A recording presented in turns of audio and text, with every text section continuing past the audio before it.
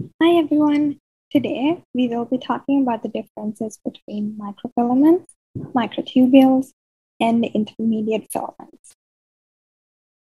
Before we get to the differences, let's first talk about how these components are similar. I find that this helps to understand the differences better. The main similarity between microfilaments, microtubules, and intermediate filaments is that they are all components of the cytoskeleton. The cytoskeleton is a structure that helps the cell to maintain its shape. It provides mechanical support and keeps everything organized inside the cell. A variety of components work together to achieve these overarching functions. So, microfilaments, microtubules, and intermediate filaments work together to provide structure and order to the cells. As you will see later on, each will have their unique functions as well. All right, now let's get into the differences. Let's start talking about microfilaments. So microfilaments are also called actin filaments. This is because microfilaments are created when two actin filaments intertwine with each other. They have the smallest diameter of the three components we're discussing today. They are also solid polymers, meaning that they do not have a hollow inside like microtubules, as you will see later on. They're resistant to compression and fracture, so they have several functions related to the movement, contraction, intracellular transport, and cell division. Two of its main functions are muscle contraction and cytokinesis. During muscle contraction, actin and myosin interact with each other. They use ATP to generate force and create movement. This is what shortens the muscle fibers and therefore the muscles. During cytokinesis, microfilaments create a cleavage furrow, pinching the cell into two daughter cells, as you can see in the picture here. That covers microfilaments. Now let's go to microtubules. So microtubules are made of polymers of tubule and protein. Unlike microfilaments, microtubules make hollow structures like you see in the image here. The functions of microtubules are mostly related to movement. For example, microtubules provide a pathway for movement inside the cell. They are part of cilia and flagella, and they take part in cell division. Let's briefly look at each. Microtubules create pathways in the cell.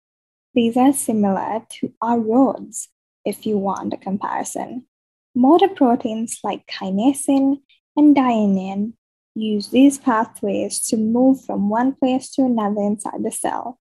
If you want another comparison, the motor proteins are similar to our vehicles. Microtubules are also part of cilia and flagella. Just as a recap, cilia appear as projections of cells. They allow to move materials that are in contact with cells.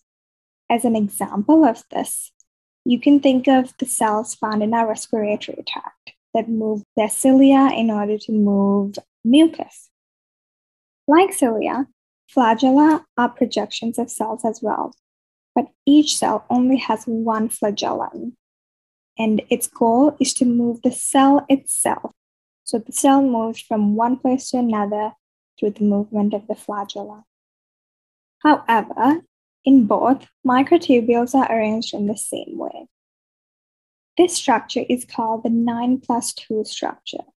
This is because there are 9 pairs of microtubules forming an outer ring with 2 microtubules at the center, as you can see in the picture on the screen.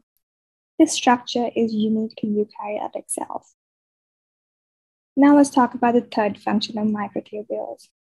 Microtubules also make centrioles. You may have heard of centrioles when you learn about cell division. Centrioles are made of 9 triplet microtubules arranged in a spherical manner.